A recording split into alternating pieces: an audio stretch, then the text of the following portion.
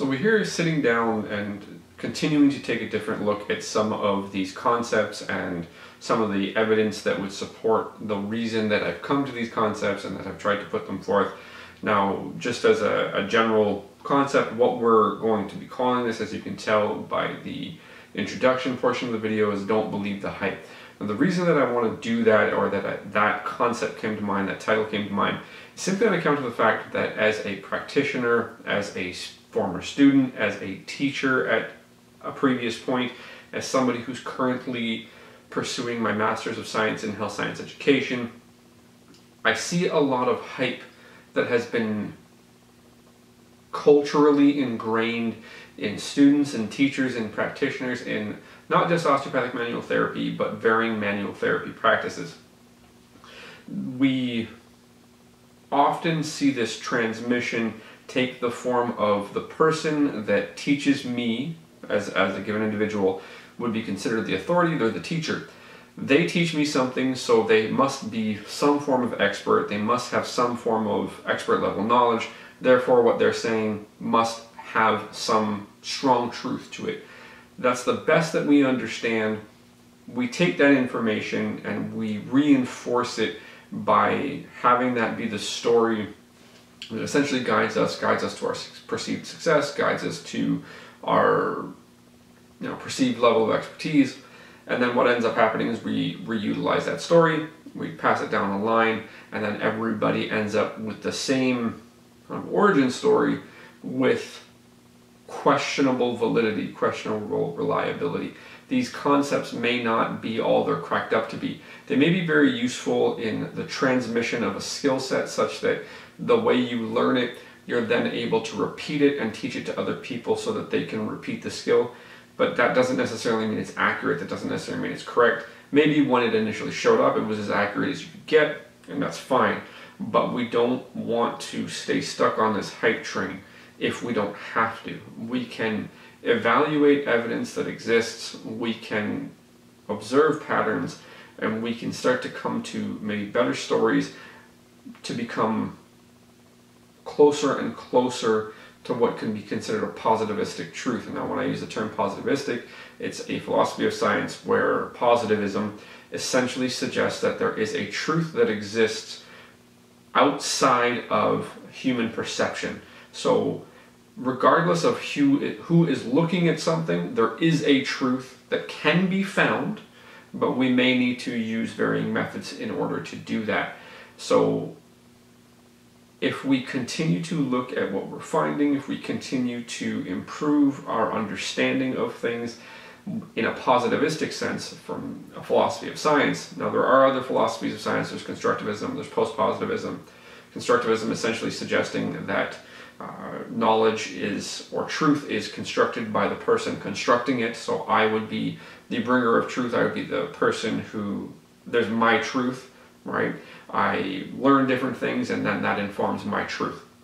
Post-positivism generally says that both are true. Positivism, there is the possibility under certain circumstances that there is a truth that exists outside of the person viewing it or outside of the perception. And then there is the reality that most of our knowledge is constructed by the individual constructing it and then by the person essentially digesting it or taking it in.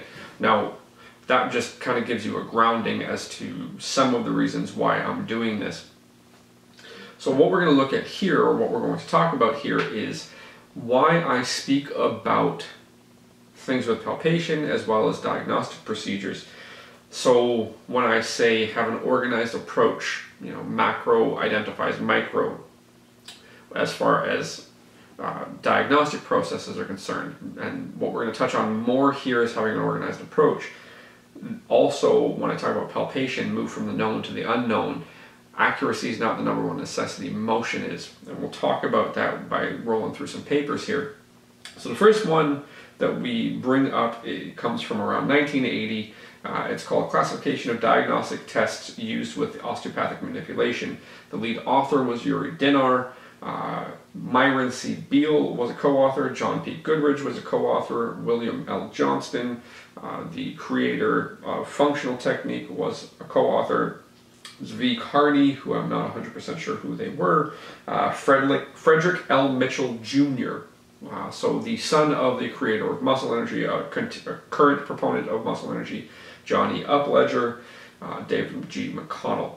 So there's some historically big names on this paper. Essentially what ended up happening was they took 5 physicians, gave them 5 well-defined cases of low back pain, asked them to diagnose. What they noted generally was that there was no consistency with the order of the tests. There was no consistency of the tests that one practitioner would use with one patient than with another patient. So there was a consistency problem with the tests.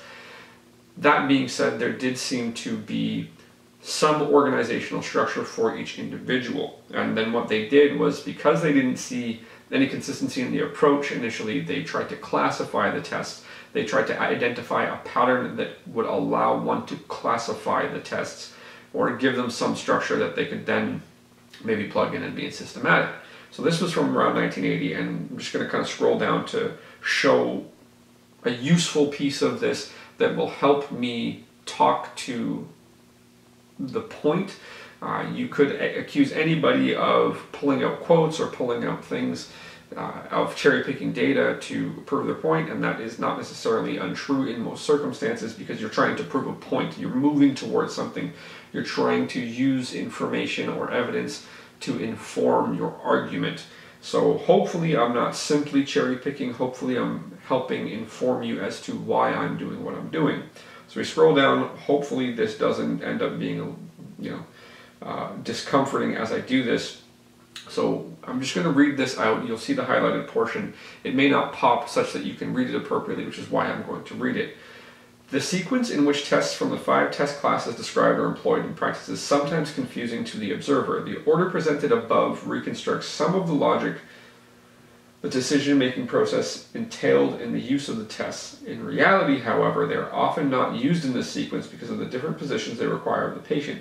To save time and spare the patient discomfort, the examiner usually follows a positional sequence for each patient: standing, sitting, supine, then prone. Within each position, the test sequence usually follows the order given above, with minor repetitions of some tests for confirmation of findings. So that paragraph points to the general reality that the order is determined. There's not always a clear order. There may be an ideal order. It's not always utilized, but the order that is utilized by many of these practitioners, or the 5 practitioners at least that were observed, is an order that essentially has a positional hierarchy. As they describe: standing, seated, supine, followed by prone, if I remember correctly as I read it. Standing, sitting, supine, prone. Lateral recumbent isn't absolutely used there, at least for the diagnostic process. So one of the things that they're showing as a hierarchy here, at least at the point in 1980 with the 5 practitioners that they were observing, was that they had a positional order that allowed them to get the information they wanted, as well as allowed them to maintain some comfort for the patient, so the patient doesn't feel like they're on a rotisserie and flipping and flopping just so you can run the test you want to run, or run the diagnostic procedure you want to run. You're getting the information that's required with the least amount of effort or discomfort for the patient. So that's fairly important. They suggested early on in the paper that and even in this paragraph, that the order isn't absolutely clear. However, there does seem to be some order, right? So we note in early investigation of diagnostic procedures in osteopathic practice that orderliness or organization may be a possible issue. Okay? We move over, and this takes us to about 2005, if I remember correctly. Yep, 2005. So we have a paper here: Inter-Observer Reliability of Osteopathic Palpatory Diagnostic Tests of the Lumbar Spine, Improvements from Consensus Training. This is brought to us by Dr. Brian Dagenhart, Dr. Karen Snyder, Dr. Eric Snyder, and Jane C. Johnson. So we look at this, and the title would entail that what we're looking at is the primary concern is inter-rater reliability, which in many cases with hands-on diagnostics, osteopathy or otherwise, is noted as having poor inter-rater reliability. So if two people are running the same test, or two people are trying to diagnose the same thing, you have a problem that they don't agree. What they're saying in this general paper, and I have the abstract up here and I have a highlighted portion that I will read out, but essentially as an overarching commentary, what they did is they took some people, they trained them to do the same tests on purpose. So they essentially did a pre-test, they trained them to do the same tests on purpose, and after the consensus training, they retested for inter-rater reliability. Right? So they're testing first ask them to find this structure, see what the inter-rater reliability is, provide them the consensus training, and then retest the inter-rater reliability after that training. During the initial evaluation of inter-observer reliability, kappa ranged from negative 0.02 to 0.34 within the poor to fair reliability range. So prior to the consensus training, the inter-rater reliability, the ability of people to look for a structure and agree as to whether or not they found it, or if they found the same thing, was poor to fair. So with normal osteopathic training, inter-rater reliability, at least in this context, was noted as poor to fair. Following consensus training, reliability improved, rising into the moderate range for tissue texture changes and into the substantial range for tenderness assessments. Reliability for positional asymmetry in the transverse plane and rotational asymmetry, and remember we're looking at the lumbar column here, were improved but remained in the fair range. The authors concluded that consensus training improved the inter-observer reliability of common osteopathic palpatory tests of the lumbar spine.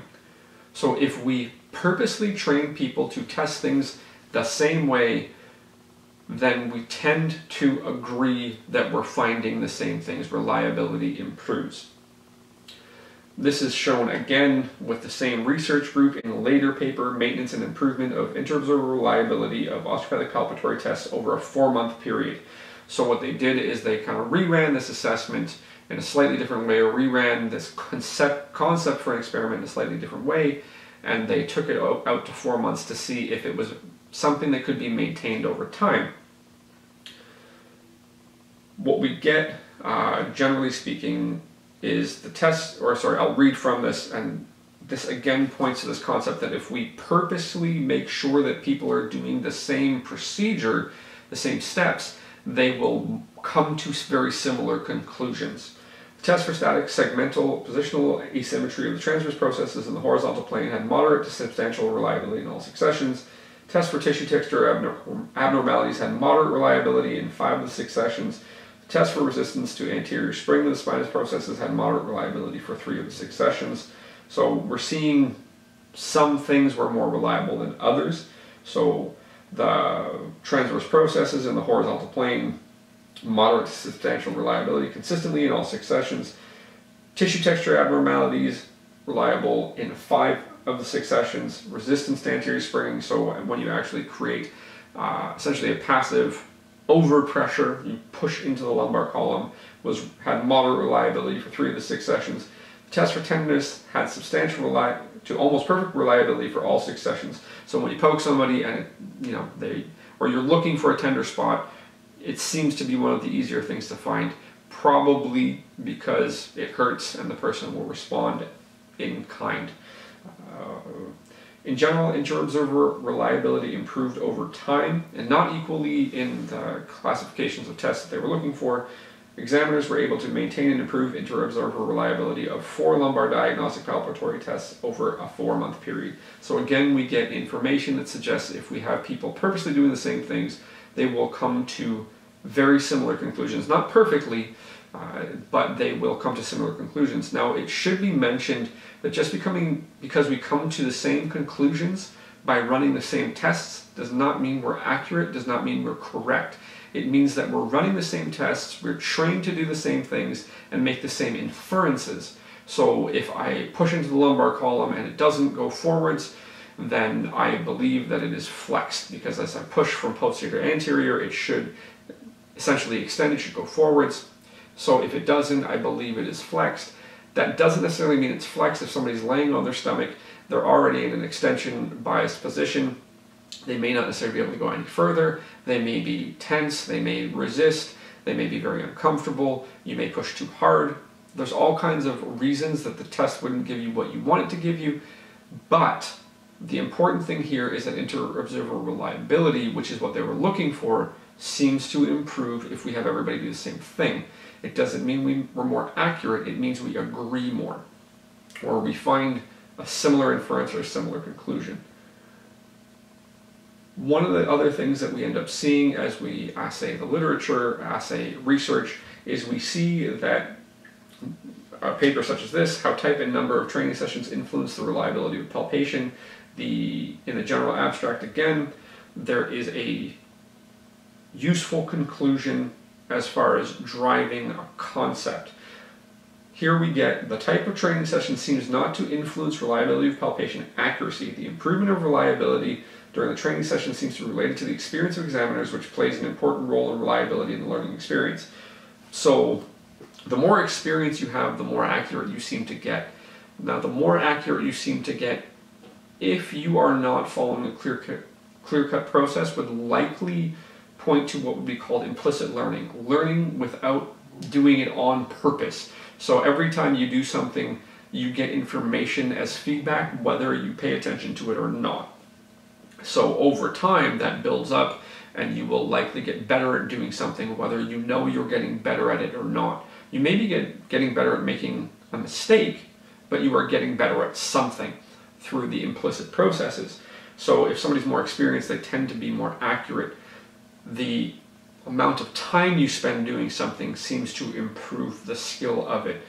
Now, if we take these two pieces of information together, that consensus training seems to improve agreement between practitioners about what they're finding, and that accuracy is mostly influenced by what you do over time or the amount of time you're doing it.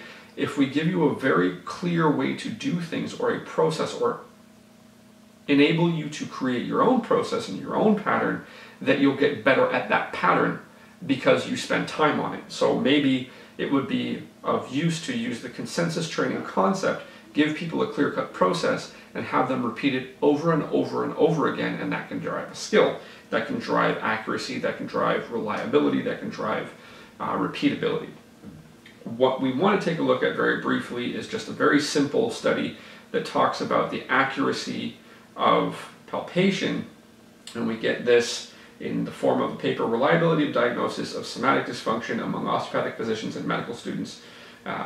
This is from 2012, and we'll just read the general abstract here. Several studies have assessed inter-examiner correlation of diagnosis of somatic dysfunction. The study looks at the simple task of palpating the ASIS of both a live and a fixed plastic model to determine whether examination results are reliable. It's expected osteopathically trained individuals will be able to do this with reasonable accuracy.